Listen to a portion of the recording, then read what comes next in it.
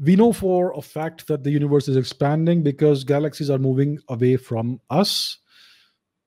Then why is Andromeda moving towards our galaxy? Is it because the Milky Way and Andromeda are moving towards the great attractor? Very good question. So, we know that the universe is expanding. I went into that in some detail. And yet, you are right. Your observation is correct. The Milky Way and our closest neighboring galaxy, Andromeda, these two galaxies are moving towards each other. And in about 4.5 or 5 billion years from today, the two galaxies will collide. There will be a collision or a merger of sorts, and they will eventually combine together to form a more massive galaxy, which people call Milkomeda or something like that. So that's about 5 billion plus years in the future. So if the universe is expanding, if the expansion is accelerating, then why is the Milky Way and Andromeda, why are these two galaxies moving towards each other? And is it because of the great attractor? So what is the great attractor? It is a gravitational anomaly that is invisible to us. It is present in the local supercluster.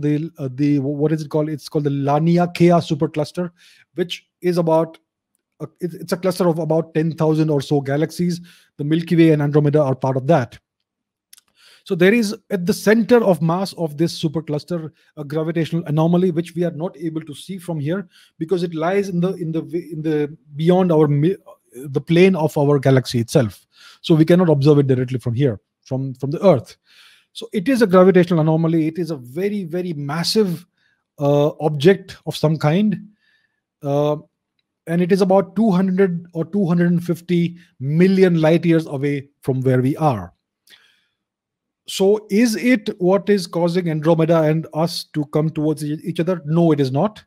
Andromeda and the Milky Way are just 2.5 million light years away from each other. So they are much closer to each other than the Laniakea supercluster, the great attractor at the center of the Laniakea supercluster. So the reason these two galaxies are coming towards each other is because the expansion of the universe happens at the largest scales. The density of dark energy is of the order of 10 raised to minus 30 grams per cubic centimeter, which is incredibly dilute. So it does not affect space-time at local scales, at the scales of galaxy clusters and the like. It only affects space-time at the very, very, very largest scales, at the scales of superstructures and dark matter filaments and the very largest structures in the universe. So that's why the local gravity of these two galaxies is able to overpower the very weak local effect of dark energy.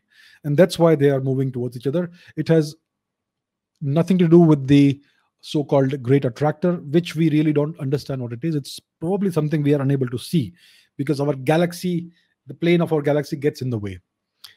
So to answer your question, it's because in the local scale, gravity overpowers dark energy. That is the answer in brief.